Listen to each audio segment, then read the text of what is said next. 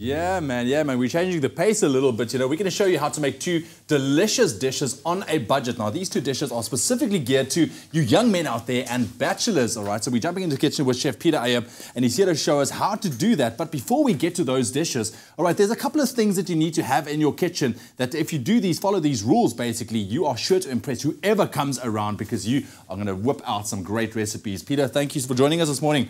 So it's all about the bachelors, the young men, you know what, we want to make sure we impress, when maybe the girlfriend comes over or even mom, who knows. I think there's nothing more impressive than the man can cook. It's like it's something special. It's sexy, apparently.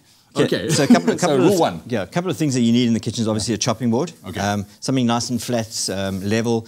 Often what I do is put a dishcloth underneath it so it stops it from slipping and moving around. A good knife, I mean, there's always, you don't need to buy a whole set, just one good knife that you keep sharp all the time. Keep it onto your blade.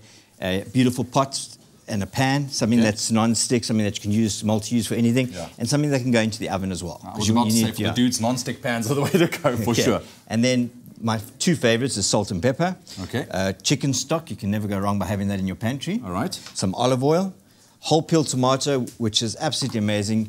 The nutritional value of tin tomato is actually as good, if not better, than like fresh tomato. Yeah.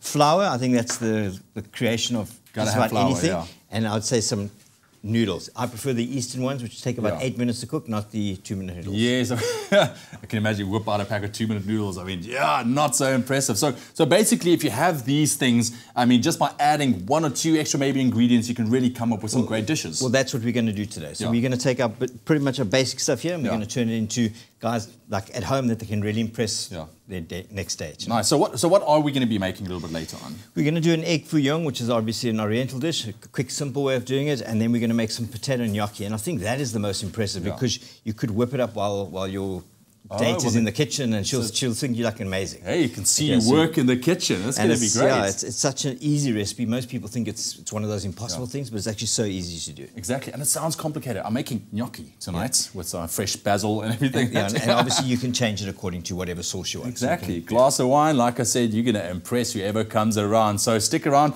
We're going to make those recipes in just a little bit. Right now, Leanne, over to you.